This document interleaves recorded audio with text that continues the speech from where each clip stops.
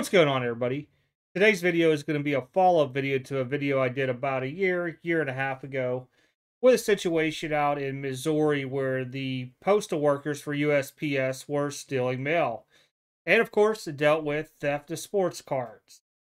So I did a real quick search today just trying to see if anything new else was coming about with a lot of these cases. And I ended up finding this article, and I never knew there was any type of resolution done to this. And if I did, I just don't remember talking about it, to be honest. So this came out March, let's say 4th, 2022. I'll put a link in the description if you guys want to read this. A former mail carrier pleaded guilty to stealing 94 sports cards valued at almost $40,000 from the mail in federal court. And that would have been on the past Thursday of the course of this article. Here's the guy's name, postal worker from 18 through 2021. In June 2021, a customer reported that he mailed a Kevin Durant trading card, almost worth $2,000, to a recipient in Kansas City, Missouri, but the card never arrived. The sender complained that other mail containing valuable sports cards had gone missing as well.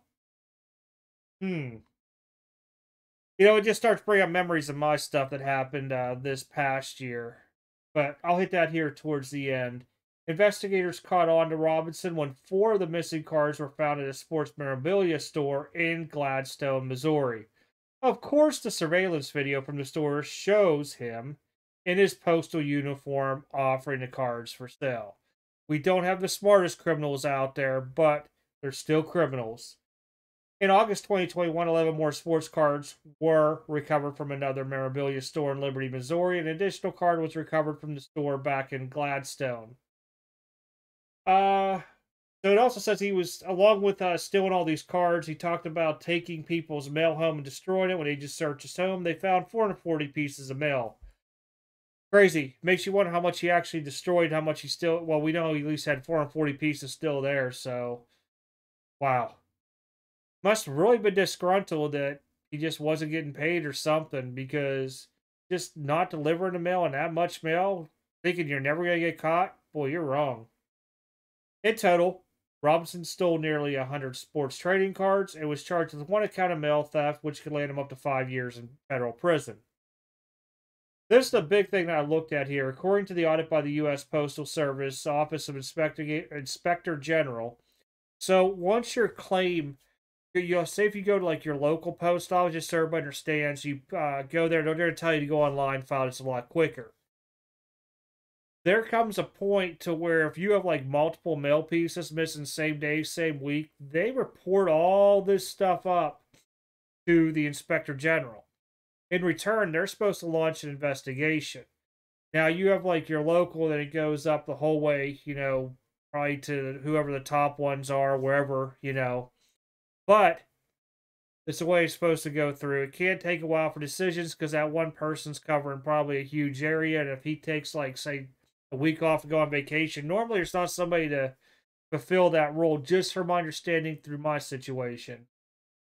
Anyhow, the Post Service received 40,727 mail fraud complaints and 299,020 mail theft complaints between March 2020 and February 2021. The audit determined that 29% of the mail fraud cases and 6% of the mail theft cases were related to COVID. I mean, we still blame COVID on everything out there.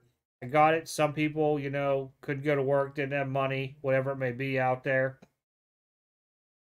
But there's still been, this has been going on way before COVID. It's going to happen way after COVID. It's just out there. And I can tell you guys, just from filling this stuff out, if you do have mail fraud, make sure you have, and it doesn't like get delivered or whatever it may be damaged, make sure you put insurance on it. Don't be cheap.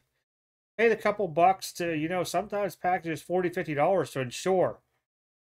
But at least you have that insurance. If it doesn't show up, it gets damaged, whatever it may be, you can, you know, file your claim.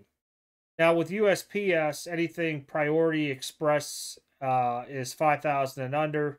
If you need to go over 5,000, you have to go through registered mail, which is a very slow process. It could take 2-3 weeks to get to somebody. It's supposed to be hand carried. I forget the limits on it. I think it's a couple 100,000. Maybe there wasn't a limit.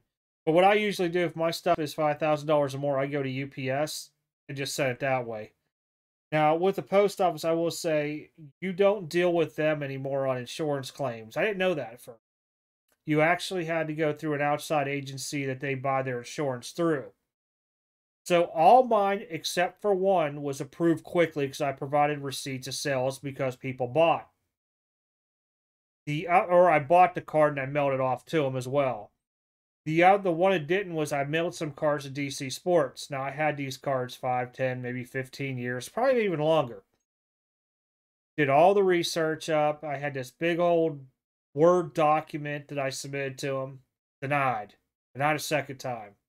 So on that third denial, it has to go to an outside agency. And I had to prove that I was, what do they call it, an expert in the area to be able to evaluate how much these cards are worth. Granted, I put down closed eBay sales onto it, and not just one, unless it was limited, but like 5 or 6.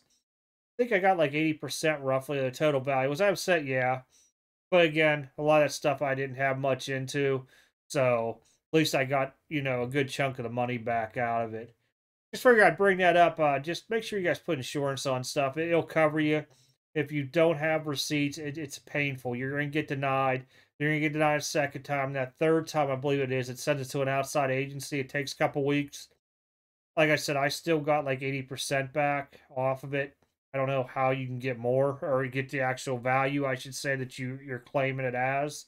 Shouldn't say more because it kind of feels like you're skating by the system. But the car's worth $100 and they only gave me 80. How do I get my $100 for it, basically? All right, everybody. That's it for this video. Take care. I'm out.